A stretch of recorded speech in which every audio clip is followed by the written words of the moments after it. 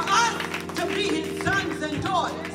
For all of my sisters and brothers that wanted to be here, that are on the virtual platform, we give glory, honor, and praise that you're able to see today, that you're able to hear today, that you're able to feel today, that you're still able to be in the flow of God.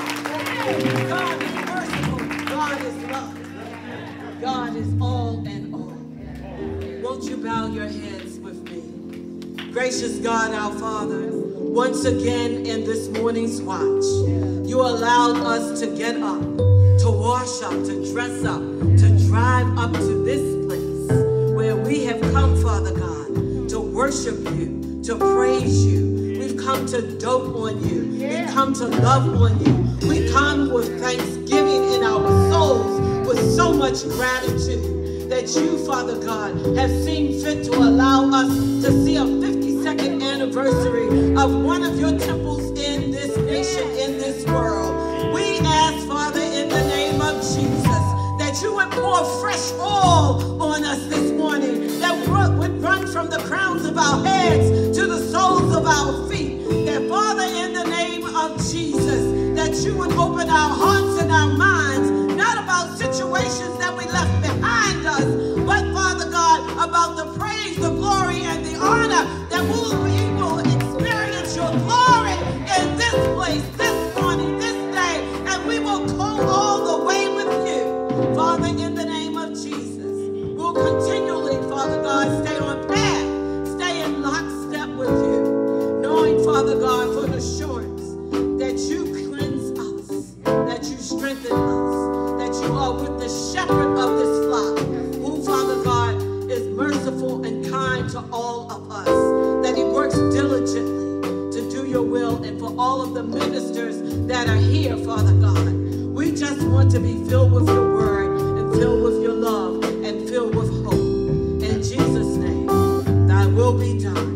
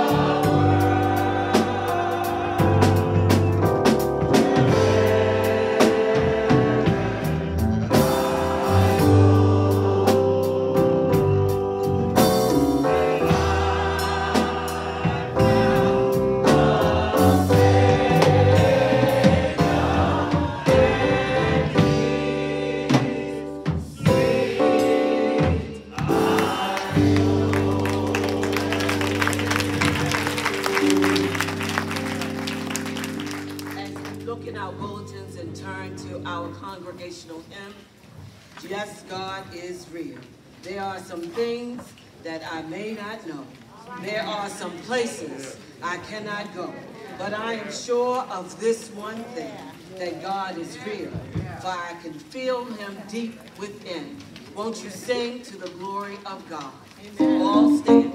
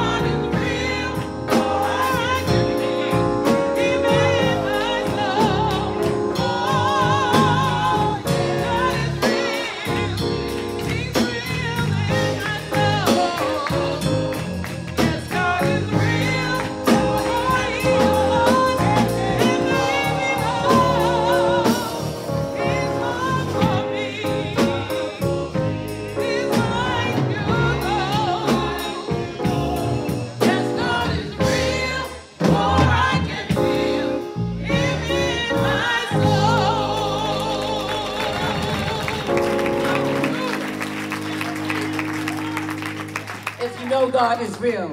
Can you give him some glory? Can you give him a hallelujah? Because God is good.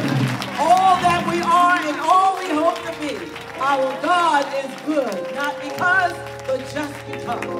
He created us. Amen. Amen. You may take your seats. If you are visiting with us for the first time this morning, I ask that you would stand so that we might welcome you to the family of City Temple of Baltimore. Amen. Amen. To God be the glory. I hope and pray that as we go on into the service and the celebration of our 52nd anniversary, that you'll have an opportunity to meet and greet our First Lady and our very fine pastor, the Reverend Dr. Grady A. Yeargin, Jr. Be blessed and continue to walk with us as we take this 52nd anniversary celebration pathway. Amen. Amen. And for visitors on the virtual platform, we would not let you go. We want you to know that you can always reach into us if you have a desire, but you can't get here and you need prayer or whatever your needs may be at this moment. You may dial 410-462-4800 and leave us a message, and we will return that.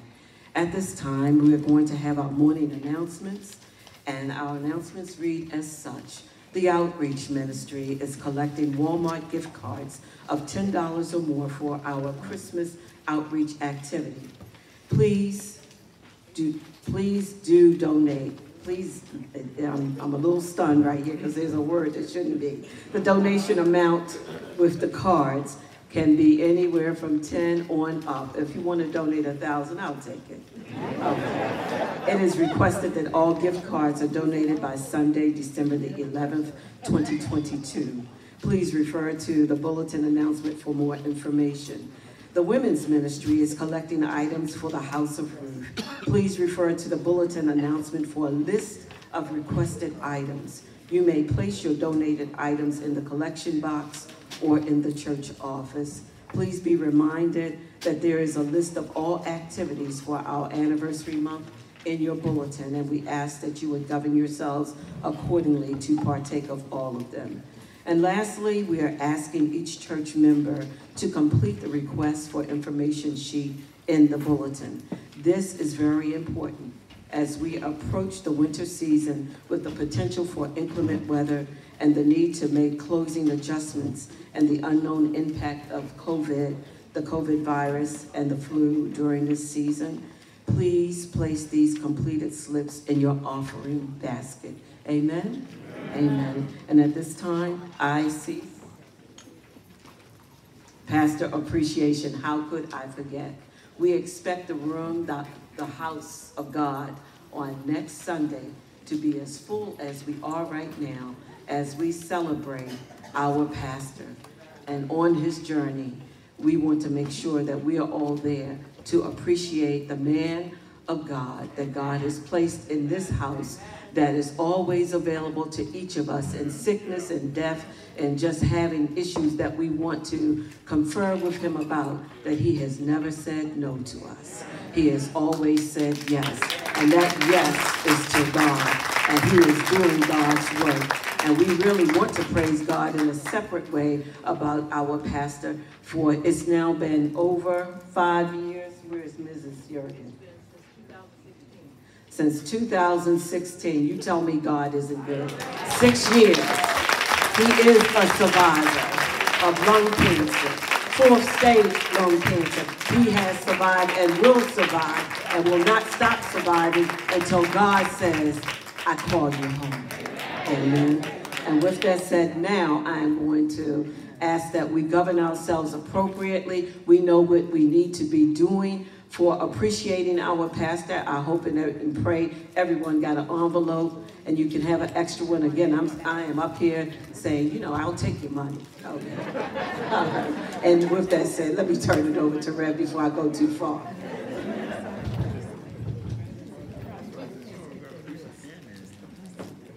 Good morning, City Temple. It is good to see all of you in this which is now the house of the Lord. Amen. Amen. God is still blessing us. He is still watching out for us, and he's still taking care of us. So it's good to be here this morning. Let me take a moment to say thank each and every one of you for all of your birthday gifts. Amen. You have blessed my heart, my soul, and my spirit. And if you still have any gifts, please see me after the service. Amen. Amen. Let me also thank those of you, I think there were about 20 persons yesterday on our Zoom workshop. Thank you very much. It was a profound experience. Amen? Amen. So you will be hearing more about that. We thank Reverend Carl Hamill for sharing with us on yesterday. I think we're going to be better because of that. Amen? Amen. Please read all of the other announcements that you see in the bulletin regarding events in the life of our church. I'm sure that all of you are aware now that Brother Calvin Thrower passed away this past week, and we ask you to keep his family in your prayers. The services for him will be on Thursday, the 17th of this month, the viewing, and it will be at Wiley Funeral Home at 701 North Mount Street from 5 to 8 p.m. The funeral will be on November the 18th at City Temple. The wake at 10:30. The funeral services at 11 a.m. So please, ma'am, please, sir, keep the family in your prayers. God is able, and he can do so many things. But we thank God for the life of Brother Thrower and how he has been a faithful member to this branch of Zion. Amen. We come now to that moment when we lift ourselves in prayer for all of our sick and shut-in members, for all of those who are in need. We know God will supply. Yes, he will, because he is able. So we're going to ask Deacon Grady if he will come now and lead us to the throne of grace. When we pray, God listens. God listens and God answers. Amen. Amen. I was glad when they said unto me, let us go into the house of the Lord to worship him and to praise his holy name and to pray. Family, let's pray.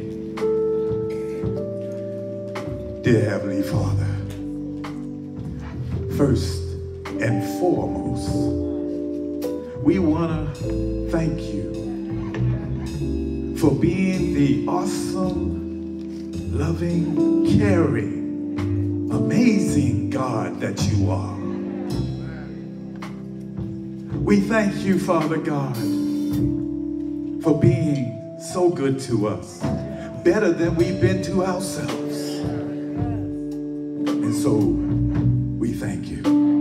We thank you for last night sleeping in the world unknown, for your grace covered us, watched over us, and then your mercies brought us to a brand new day, blessing us with another chance to try and get it right. Yet, Lord, even though we may not get it right this time, we still thank you because you know our hearts. And so we say thank you, Lord, for your grace and your mercies that followed us through all these years. 52 years standing on this corner, serving your people, oh Lord. And so we thank you. We ask that you just continue to be with us, oh Father God, because we need you now more than ever. Father God, we ask that you just be with our pastor, our under shepherd, Lord. Girdle them up, oh Father God. Be with them. Be with them as only you can. Oh Father God, we ask that you be with his helpmate. Be with them.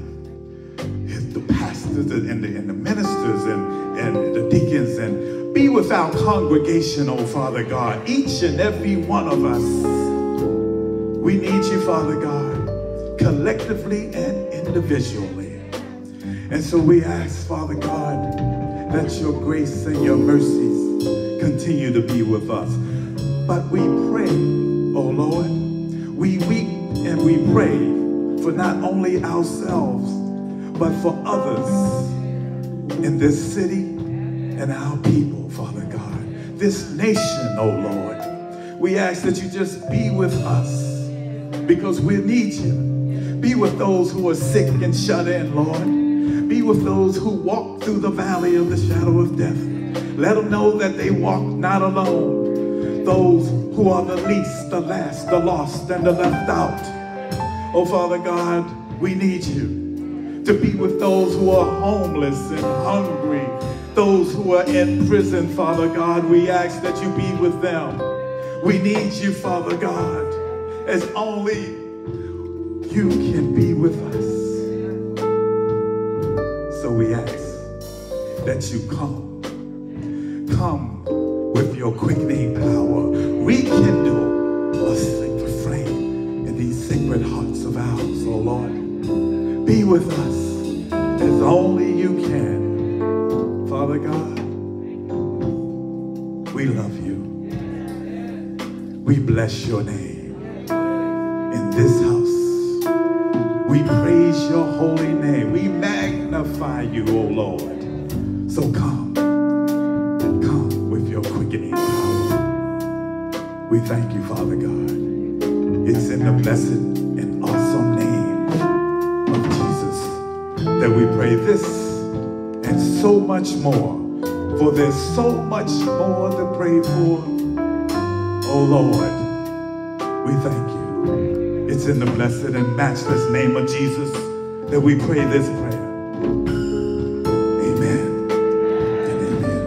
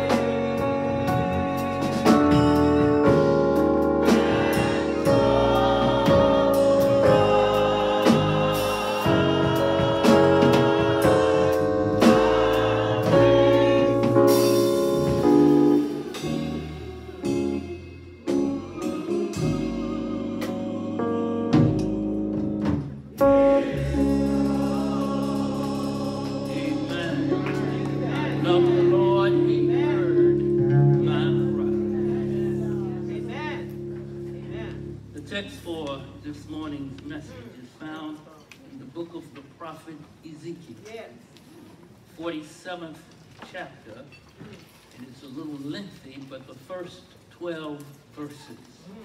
And I'm reading from the New Living Translation. In my vision, the man brought me back to the entrance of the temple.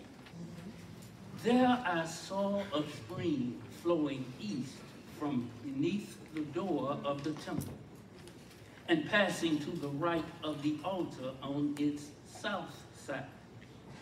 The man brought me outside the wall through the north gateway and led me around the eastern entrance. There I could see the water flowing out through the south side of the east gateway. Measuring as he went, he took me along the stream for 1,750 feet and then led me across. The water was up to my ankles. He measured off another 1,750 feet and led me across again. This time the water was up to my knees. After another 1,750 feet, it was up to my waist. Then he measured another 1,750 feet, and the river was too deep to walk across. It was deep enough to swim in, but too deep to walk through. He asked me, "Have you been watching, Son of Man?" Then he led me back along the riverbank. When I returned, I was surprised by many trees growing on both sides of the river. Then he said to me, "This river flows east through the desert into the valley of the Dead Sea. The waters of this stream will make the salty waters of the Dead Sea. The waters of this stream will make the salty waters of the Dead Sea fresh and pure.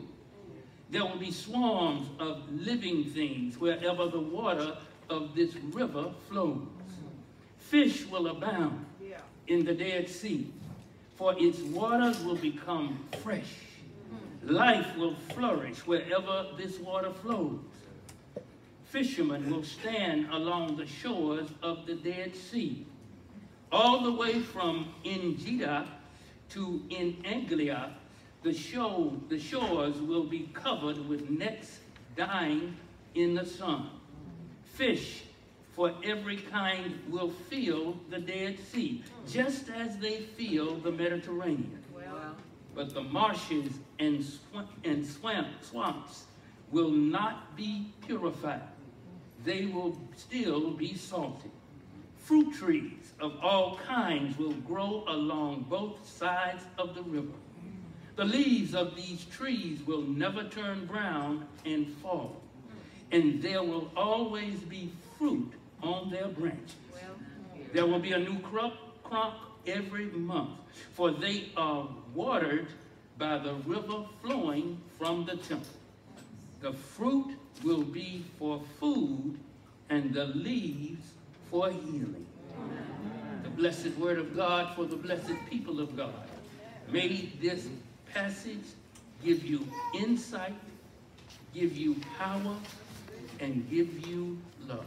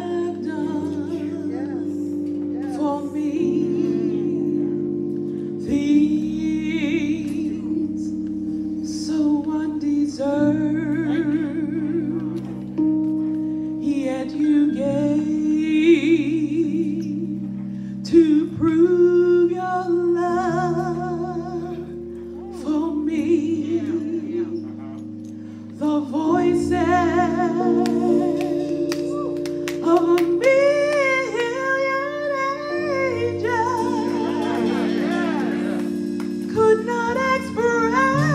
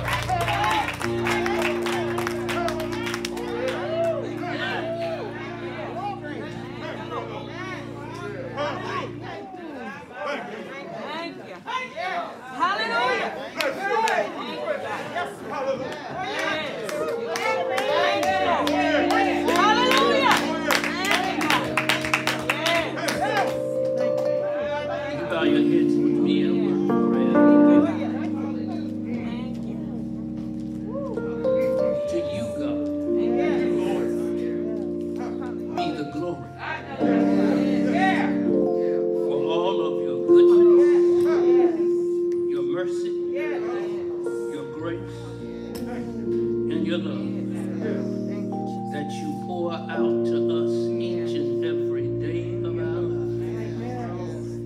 lives. So we say thank you. As we come at this hour, I ask that you allow me to sit down while you stand up and speak, if you will, to this your servant, that we might hear a word that will lift our spirits, that will help us to run on and see what the end might be. We say thank you for your goodness and your mercy toward us each and every day of our lives. Now, dear Lord, if you will, let the words of this thy servant's mouth and the meditation of our hearts together be acceptable in thy sight. O Lord, our rock, our strength, and our blessed Redeemer. Amen. Amen. The title of this morning's message is Everything Lives Wherever the River Flows. As you have already heard, the text is found in the 47th chapter of the book of the prophet Ezekiel, verses 1 through 12. It is a part of the fourth and final vision Ezekiel receives from God regarding Judah's future. It is a vision that reveals just how the kingdoms of this world will become the kingdom of our God and of his Christ. Scholars date the writing of this text in 573 BCE. For 25 years now, Ezekiel has lived among the children of Israel who have been taken captive by the Babylonian Empire. Their captivity has been extremely painful, not because of the way the Babylonians treated them, but because of the destruction the Babylonians brought to Jerusalem and the temple. Their sentiment is captured in the words of the poet who wrote the 137th Psalm. By the rivers of Babylon, we sat and wept when we remembered Zion. If I forget you, O Jerusalem, may my right hand forget its skills. May my tongue cling to the roof of my mouth if I do not remember you, if I do not consider you my highest joy. But on this day, the 25th anniversary of the darkest day in Judah's history, the Spirit of God gives Ezekiel a vision of things to come. It is a vision of a new Jerusalem, a Jerusalem to which God returns in the glory of his power and his might. A vision that provides the prophet and the people with a new hope in the midst of what is for them the worst possible circumstances. According to one commentator, it is one of the most compelling expressions of hope for life found in the Old Testament. I invite you to come and go with me as we seek to see what Ezekiel saw, to hear what Ezekiel heard, to feel what Ezekiel felt. And in it, we may find hope for the living of these days. And God knows we need all the hope we can get. First of all, everything lives wherever the river flows because of the source of the origin of the river. According to Ezekiel's vision, the river begins at the throne of God atop Mount Zion. It begins at the threshold of the temple. It begins in the inner court at the altar of sacrifice inside the Holy of Holies. This is the place where the Spirit of God dwells, where God rules and reigns, where his power is revealed and his glory is made known. He who is the creator, the sustainer, and the keeper of life dwells here. Let me mention in passing, during my preparation, I discovered Jerusalem, the holy city, has no rivers or perennial streams. The water is supplied by 8 to 10 springs, a system of systems and reservoirs and conducts and aqueducts, but it has no perennial life-giving, life-sustaining river. Therefore, if there is to be life-giving water in Jerusalem, it must come from elsewhere. In this case, it comes from above. Back in the day, a song was recorded entitled, "Looking for Love in All the Wrong Places." Y'all know something about that? For our purposes, I want to change one word in the title of that song. I want to suggest that many of us are looking for life in all the wrong places. There are times when Pat and I have had the opportunity to slow the pace of our lives. And we did so. We remembered that we can be so busy looking for life and trying to live what we think is life that we miss living altogether. We can and we do become victims of Madison Avenue advertising, persuading us that we need this or that life. Victims of popular trends, pressing us to do things the way or be the way so that we can fit in and we can have good life. We are victims of our own selfish ambitions and sense of self-sufficiency to the degree that we believe we can make it on our own and experience a good life. We are the victims of the belief that if we attain enough power, have enough money, and influence life at its best, it will be granted to us. But then, and if we achieve all these things, the truth remains that there is a hunger in our hearts that is not satisfied. There is a thirst in our spirits that is not quenched. There is a restlessness in our souls that finds no rest. There is uncertainty in our minds that excludes certainty. If we are to find life, we so desperately seek and need, we must look beyond whatever the realities of this world might offer. We must look to the life-creating, life-giving waters that flow from the throne of God, for He and He alone can satisfy us with abundant and eternal life. It is for His throne that the river of life flows, and everything lives wherever the river flows. Secondly, everything lives wherever the river flows because on the way and the manner in which the river flows. In that vision, Ezekiel's guide draws his attention to the entrance of the temple, where he sees water flowing from the threshold of the temple. The water begins as nothing more than a trickle, like drops of a bottle. It trickles down and ever deepening and ever widening and ever increasing stream like a great river rushing to some appointed destination. According to Ezekiel's description, the river becomes deeper and wider, and it flows at his direction. Ezekiel follows his guide as he walks into the flow of the river, measuring its distance and depth. At a distance of 1,700 feet from the shore, the river is ankle deep. At a distance of 3,500 feet from the shore, the river is knee deep. At a distance of 5,250 feet from the shore, the river is waist deep. At a difference of 7,000 feet from the shore, the river is so deep that one must swim to get to the other side. But the flow of the river is so great, even swimming across is not possible. What begins as a trickle from the throne of God deepens and widens at its flows.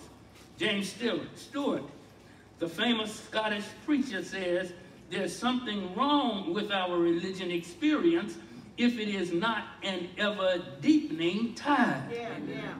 Oh, y'all didn't hear that. There is something wrong with our religious experience if it is not an ever-deepening tide. For years now, the vision of our church has been that of spiritual maturity. We have made the conscious and deliberate effort to grow spiritually. The reason we have done so is that our lives, and in this life of our faith, our knowledge of God will grow. Our experiences of and with God will broaden. Our relationship with God will become closer and more intimate. We ought to have new relations of and new insights into God we serve with the passing of time. For there is a truth in this life that we cannot ignore. The faith we had as babes in Christ will not be sufficient for us when we are adults. Life will have many more complications and challenges for us to deal with. In this life and in our faith, we ought to be moving from one deep degree of faith to another, a degree of strength to another, moving to grace and glory to another, moving to mercy and compassion to another, moving to our relationship with God to another. In the words of that old spiritual, every round goes higher and higher. For the past years, Pat and I spent a part of our vacation time in Myrtle Beach, South Carolina. Amen. Hallelujah. During that time, I discovered something about experiencing the ocean and its power. We can experience the ocean's power in ankle-deep water. We can begin to experience the ocean's power in knee-deep water. We can experience even more of the ocean's power in waist-deep water. But if you can master the courage to venture out into neck-deep water, not only will you experience the ocean's power, but you will also experience a peace and serenity that cannot be experienced in shallow water. I submit to you that the deeper you venture out into the waters of this river, the deeper you will experience the knowledge and understanding of our relationship with God. This is the reason everything lives wherever the river flows. Thirdly, everything lives wherever the river flows because the river has life-giving power. I suggest we follow the path of the river to see where it reveals. There is a multitude of great trees growing along the banks of the river. Trees that are full of fruit. Fruit that maturates monthly. Fruit that is for the nourishing and the renewing of the body. Fruit that also nourishes the spirit by providing love, joy, peace, patience, kindness, goodness, faithfulness, gentleness, and self-control. It is the kind of fruit needed for wading into the deeper depths of the river. That God, like himself, is from everlasting to everlasting. Notice too that the leaves of the trees do not wither, nor are forever or are always green. Leaves that are filled with healing properties. These are the leaves that cause the blind to see, that cause the diseased to become healthy, that cause the broken to become whole, that causes the crippled to walk, the troubled minds to be made peaceful. Any and every illness will be transformed into wellness. That is why there is no more sickness and sorrow for those who live on the banks of that river. But there is more. Pay close attention to where the river flows. It flows into the Jordan Valley, described as a place of extreme desolation, where nothing can survive or thrive. The Dead Sea is in this valley. It is called the Dead Sea because the waters are so saturated with salt and minerals that absolutely nothing, no green plant or water flower, no fish or shell creature, no living thing, nothing can survive there. And yet, this is where the river dares to flow. Once the waters of this river flows into the place, the desolate Jordan Valley rift comes to life. The Dead Sea is transformed into a fresh water sea teeming with every kind of fish, so much so that people flock to its banks to fill their nets with all the fish their nets can bear. What was once a place of death had been transformed into a place of life in all of its abundance. I submit to you that there is power in the flowing waters of this river, power to redeem the wastelands of our lives, power to make new old things that have lost their worth, power to give you new life to place in our lives that are dead, power to make the barren fruitful, power to nourish the dry places, power to make the bitter sweet, power to heal the unhealthy, power to make the dead come alive again. What Ezekiel's vision suggests is there is nothing that is beyond the grace of God. There is nothing that is outside of the mercy of God.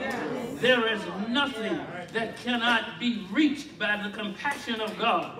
There is nothing that cannot separate us from the love of God through Christ Jesus. For everything lives wherever the river flows. There remains a question that begs to be answered before we can end this message. What is it that gives this river its life-creating, life-giving, life-sustaining properties? Properties so powerful that everything lives wherever this river flows. Conditions are the present state of things. From where do the waters of this river receive their power? I've already stated that the waters begin to flow at the throne of God. But to see the real source and origin and the water's power, we must invoke a preacher's privilege and blur the lines that exist between the old and the new tenants. If we look closely, we will see that God is not alone on the throne. At the right side of God, Jesus the Christ, the Son of the living God, shares the universal throne. With that in mind, return with me to Calvary, to the eyes of John. According to John, Roman soldiers were dispatched back to Calvary near the end of the day we call Good Friday, to remove the bodies of Jesus and the thieves at the cross. One of the soldiers, seeing that, says Jesus was already dead, pierced him in the side. John's account then says, immediately water and blood came out of his side. I submit to you that the trickling that gives birth to this river comes from the pierced side of Christ Jesus. It suggests to me that the waters of this river is a mixture of the blood and the water of Jesus. It is of little significance the amount of water which the blood is mixed, because this is blood that saves. This is blood that redeems. This is blood that reconciles. This is blood that rescues. This is blood that is sanctified. This is blood that preserves. In other words, the water is mixed with blood that bears the gift of abundant and eternal life. That is why Jesus says to the Samaritan, the water I give you will spring up and bubble up to eternal life. He says to the crowd, I have come that you might have life and have it more abundantly. Jesus says, I am the resurrection and the life. He that believeth in me, though he were dead, yet shall he live. And whosoever is dead will live forevermore. Why? One hymn writer wrote, there is a fountain filled with blood. Another hymn writer said, there is power, wonderful working power. Another hymn writer wrote, the blood will never lose its power. Another writer said, nothing but the blood of Jesus. Another writer said, I know it was the blood. I know it was the blood. I know it was the blood for me.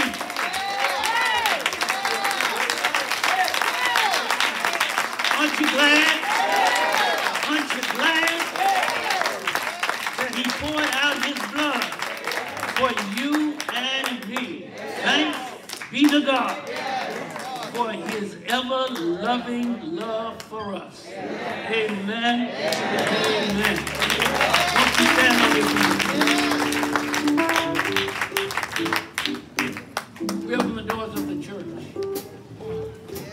And we ask that if you are here present and wish to be a part of this fellowship of God, we ask that you come and speak with one of the deacons here.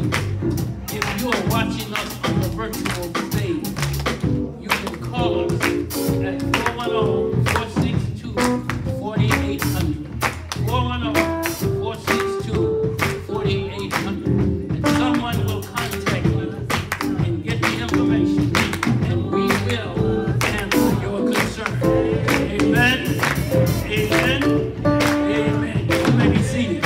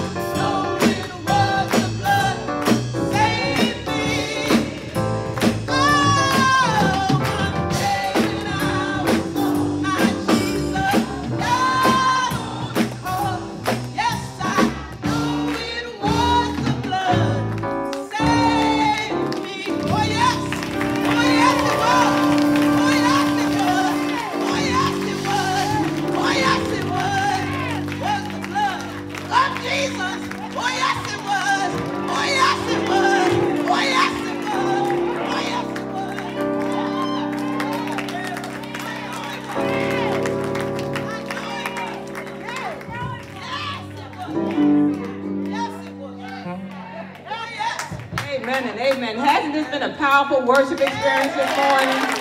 Amen. We want to thank our pastor for that inspiring message. And thank God for blessing us with you. At this time, I've been asked to share from Lynette Davis that we're going to turn over the service, the activity now, to the hosts and hostesses of Marches West. And we're asking that you remain in your seats, and they will come to your table and tell you when it's time for you to go up for the breakfast bar brunch. Thank you all so much for coming.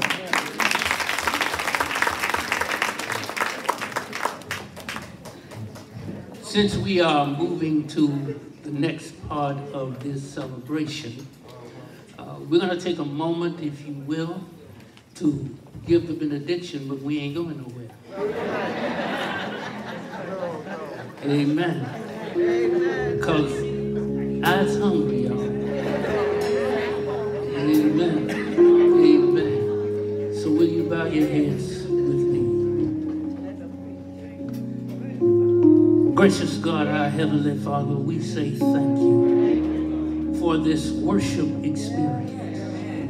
We say thank you that you have traveled with us for the past 52 years, telling the world about our Lord and Savior, Jesus Christ. We thank you, dear God, for those who have been with us this morning, both present in this building and those who are probably in their homes or wherever they may be. My prayer is that hopefully you have been blessed by the word, and that you will use that word to keep on keeping with you. So we say thank you, dear God. Thank you for all that you continue to do in our lives. And now the Lord bless you and keep you. The Lord make his face to shine upon you, and the Lord give you peace. In Jesus' name we pray. Amen.